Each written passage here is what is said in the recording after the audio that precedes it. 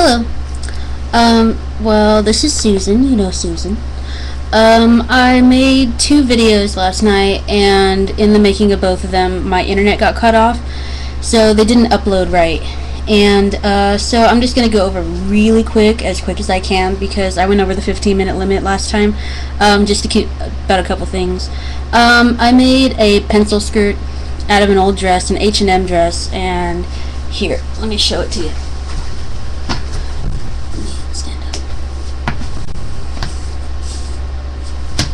It's just a plain pencil skirt in stretchy fabric, and come on, and yeah, and I cut up a really nice dress that I used to have, so I feel kind of bad about it, but I'm gonna wear this pencil skirt all the time. Also, school started about a week and a half ago. I'm taking ceramics, yoga, intro to small business, intro to business and fashion, and an Eastern philosophy class. And I would show you guys some of my books just to have something to show you guys. Here, come here. But I don't have them in front of me. Also, Classy Cadavers is working on some stuff. Come sit down. And I made some tropical hair accessories. Here's one of my favorites so far. Each one of these has a diamond on the back of it. Just a little detail. And I got some lilies going on, some purple lilies, light purple lilies, and a little more hibiscus. And yep, so that's what Classy Cadavers is doing. I just got back from a business meeting with Paige and her mom, and they're going to be opening a vintage shop in New Monterey, and they want me to vend there, and also just give them some ideas on stuff. They gave me a few books to look at and what they should order from other businesses and things like that. So hopefully that'll get rolling pretty soon here, and yeah, I'll start vending in a new store in Monterey. They're actually kind of right across the street from each other, the Cat's Meow and then this new store. They used to own the Swim in Silliness, and they were around for about 2 years before the owner of their building passed away and they had to move. But from what I heard, they did really well.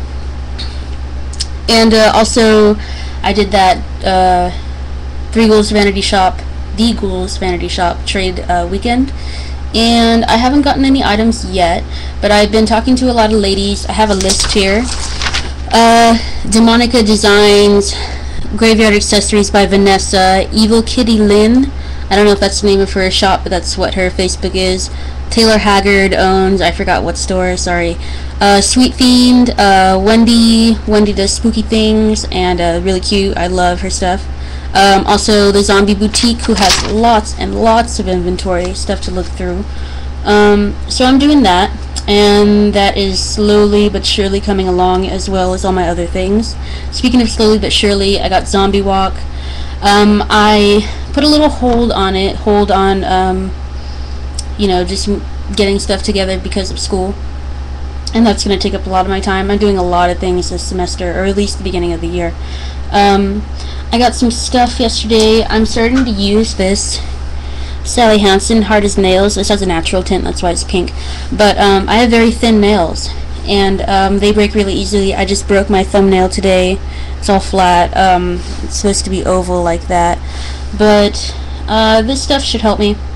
I have naturally thin nails, and so when I go and get them done at the shop, when the fake nails come off, they take a lot of my natural nail with it, and it leaves them really damaged, and it takes a couple weeks for them to recuperate. So I'm trying not to get fake nails because I really love getting acrylic nails, and yeah, hopefully my nails will get better. Derby Dames. The Monterey Derby Dames, I have joined their team as a non-skating official. There are several non-skating officials in any derby team, and they keep track of the points, penalties against players, and just general things like that. My first job is a penalty box supervisor, I guess. I have to time the girls for their penalties. And you would think it'd be easy for a girl to just sit down and take her penalty, but there are a lot of rules that come with it. For instance, if a girl knocks something down on her way to her chair, she gets an extra 10-second penalty. And the rounds are 2 minutes per interval, and it's 30-minute games. And so if you're missing a whole minute of play, it's really a lot to deal with. And yeah, they're just really strict on how the girls sit down. They have to sit in a special seat. If they're not sitting in that special seat, they get penalized again. And I just learned how the game works yesterday, so I've got a lot of information in my head, trying to figure out where it goes. So I'll be doing that throughout the year, throughout the next few years, hoping, I hope. They practice at several places around the Monterey Peninsula. Last night they had a meeting at the hockey rink in Fort Ord, which is technically Marina, and they usually practice at the Monterey Fairgrounds. And in order to get that space, they had to give up people to do volunteer work for the other things that go on at the fairgrounds, such as the county fair and beer fest and other things like that. And I wouldn't mind volunteering my time to those things. I volunteered for the Monterey Fair before. It wasn't fun at all. I had to stand in a room and just watch stuff, make sure nobody knocked anything over, and it was really boring, and I ended up leaving because I just wasn't that interested in it. So hopefully now I'll have a little more of incentive to stay there. And when I signed up previously, it was like I signed up to work like 4 days out of the week at like 4 hours per time. So that might have been a little too much, and I wasn't really aware of how boring it was going to be. But the Derby Dames only require that you put in 2 hours of community service. So that should fly by pretty quickly if I have my phone on me or something. What else? Oh yeah, check out my old videos, because they don't have any comments, and I don't think anyone watches my old videos just because my new ones are maybe a lot more interesting. I don't know.